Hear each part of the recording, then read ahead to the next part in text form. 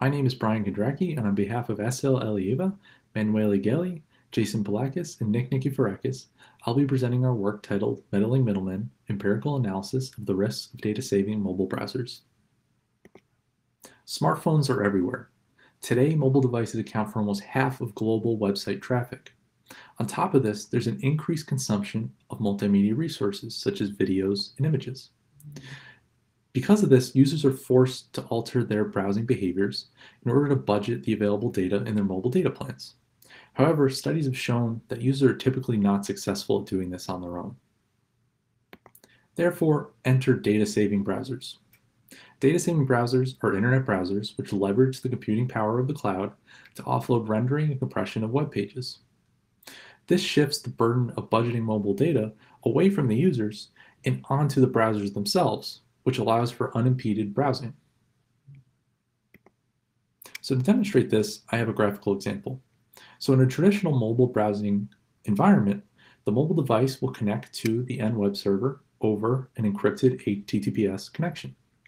The mobile device will send a GET request, and the web server will send the payload back over this encrypted channel, where it's then rendered on the user's device.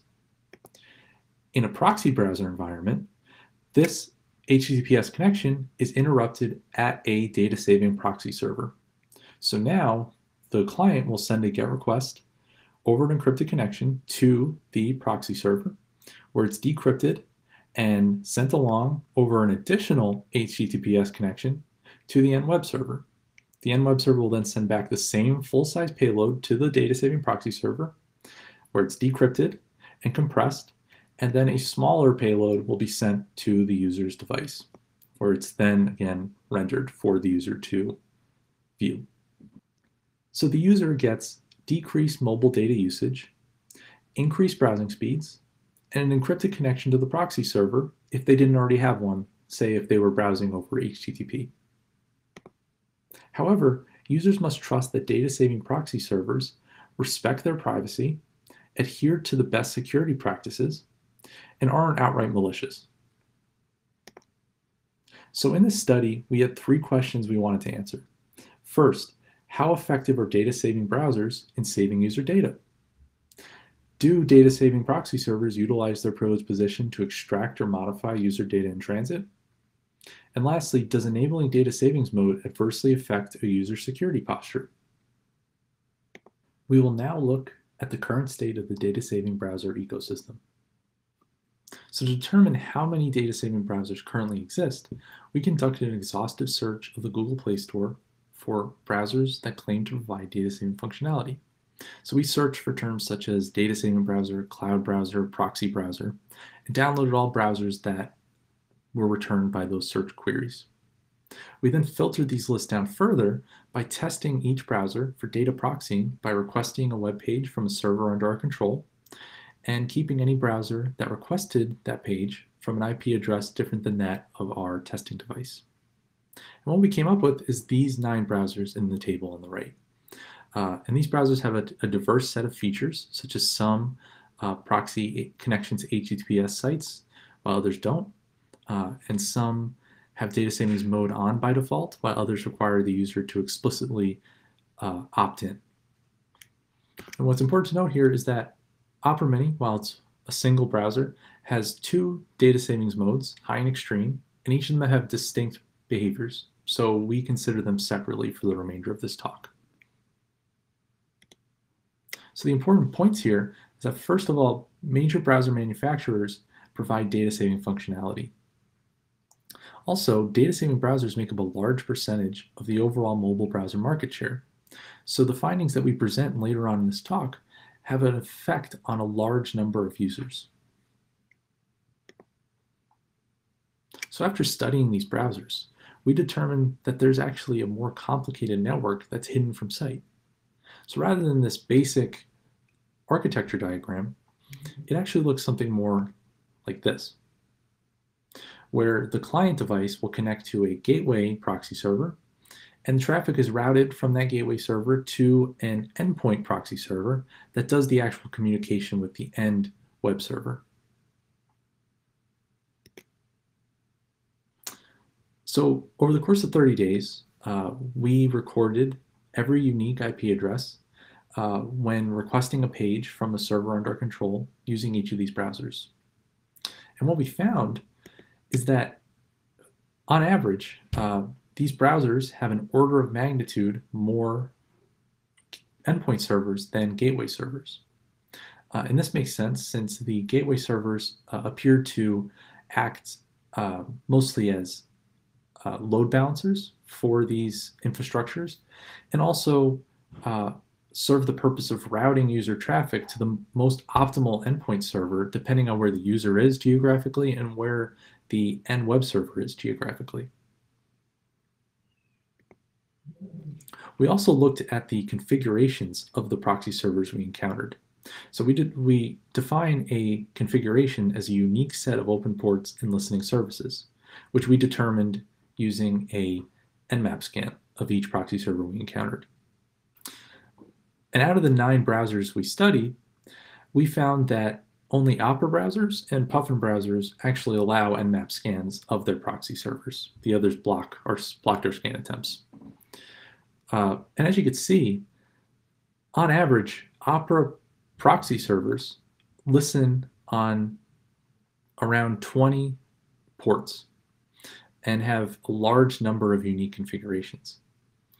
In contrast, Puffin browsers only listen on 1 or 2 ports and have a very small number of configurations.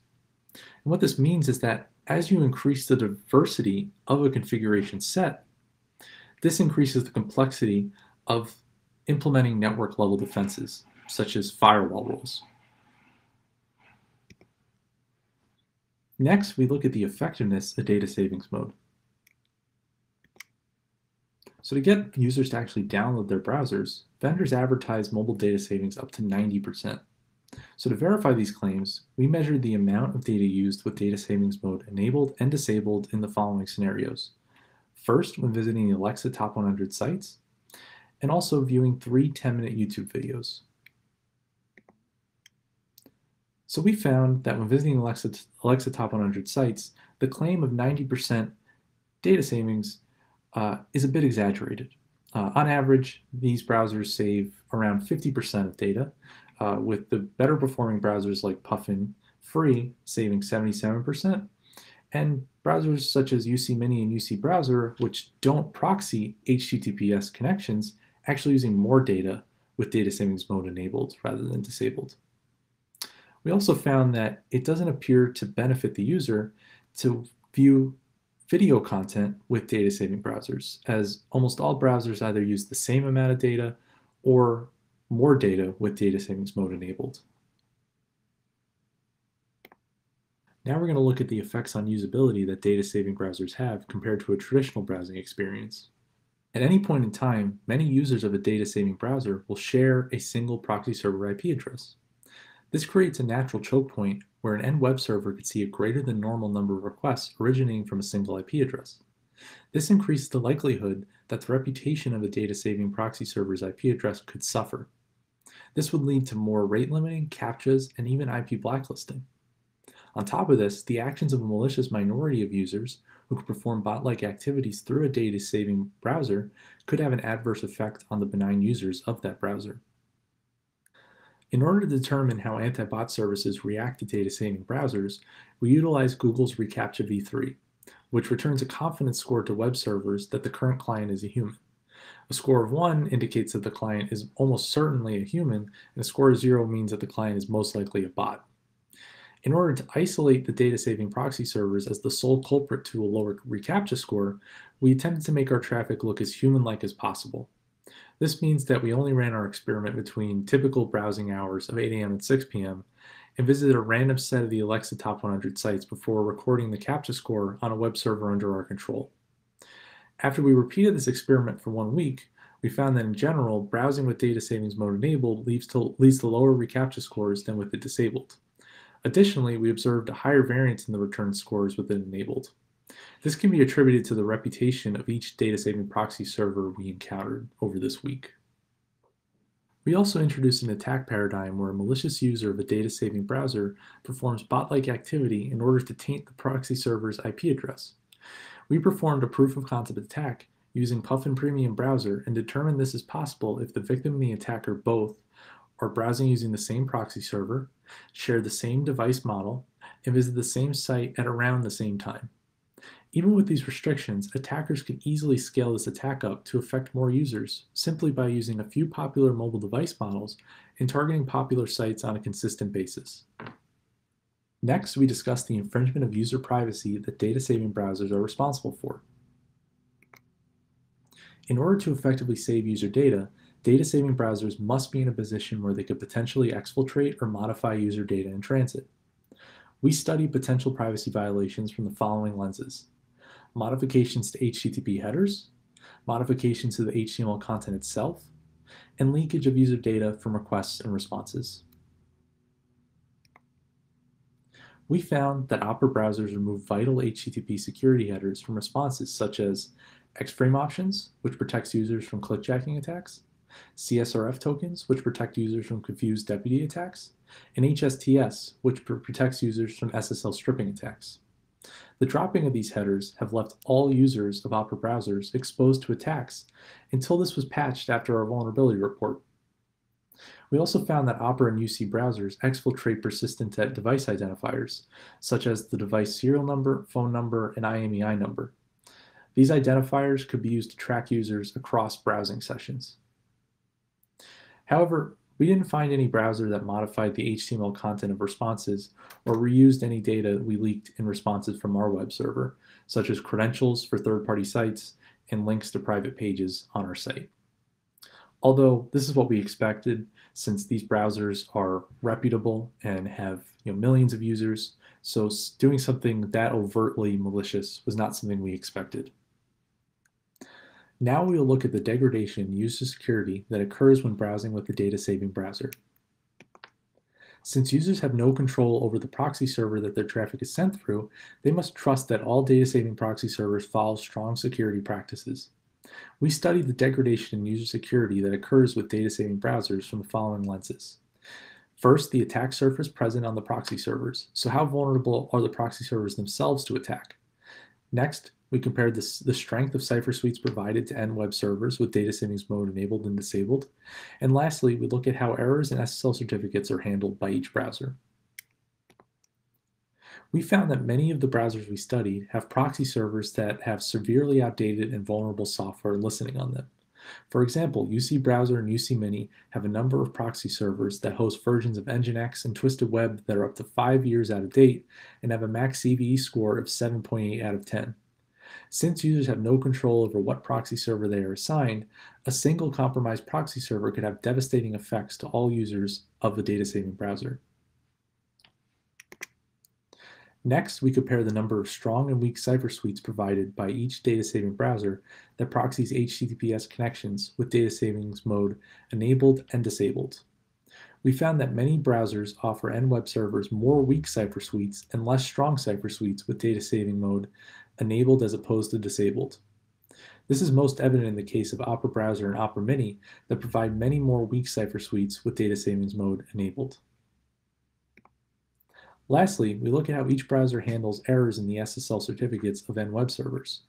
In the table, the green check marks indicate that the browser blocked the user from visiting the site with the specified SSL certificate error, requiring them to click through multiple confirmation messages before proceeding to the site. Chrome is the only browser in this category. The orange exclamation points indicate that the browser only required the user to dismiss a small pop-up window before visiting the vulnerable site. Lastly, the red X marks indicate that the browser not only allowed the user to visit the vulnerable site without any warning, but also displayed a positive security indicator like a lock icon in the URL bar. Obviously, this is the worst case scenario, and Opera and Puffin browsers are the culprits here. However, we will take a closer look at the absolute worst case scenario where Opera browsers incorrectly accept certificates signed by Superfish. Superfish was an adware that shipped with Lenovo laptops. What it did was it signed certificates of all websites visited on those laptops for the purpose of injecting advertisements. The signing key used for this was eventually made public, which invalidated any certificate signed using it. However, we found that Opera browsers with data savings mode enabled accepted such certificates. To demonstrate this, we performed a man-in-the-middle attack targeting our own site. The screenshots on the bottom of this slide show what the user would see with data savings mode disabled and enabled when visiting this site. You can see in the right screenshot that a user of Opera with data saving mode enabled would feel pretty secure while being man-in-the-middle. What makes this so terrible is that from the time the Superfish key was made public in around 2015 until our vulnerability disclosure late last year, all users of Opera browsers were using data savings mode were vulnerable to man-in-the-middle attacks on all websites they visited. Lastly, we will propose an improved data savings design. Currently, users are forced to choose data savings over security and privacy. This is obviously not ideal. The vulnerabilities we discovered all arise from attempting to intercept all TLS traffic for maximum data savings. However, multimedia content is a major culprit of increased data usage. We therefore propose a new data savings design where the browser always fetches the main HTML content over a direct HTTPS connection and then requests multimedia resources through proxies.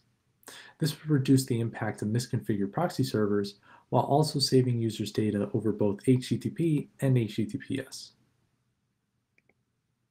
So in summary, data saving browsers allow users to surf the web while reducing the worry of data usage. However, we find that data saving claims of browser vendors to be a bit exaggerated. We also found that when using a data saving browser, users are more likely to be labeled as a bot, leading to more CAPTCHAs and rate limiting. Data saving browsers also infringe on user privacy by harvesting sensitive user information such as device-specific identifiers. Lastly, enabling data savings mode has a negative impact to user security and leaves users more vulnerable online simply by flipping a switch. Thank you for your time, and I'd be happy to take any questions.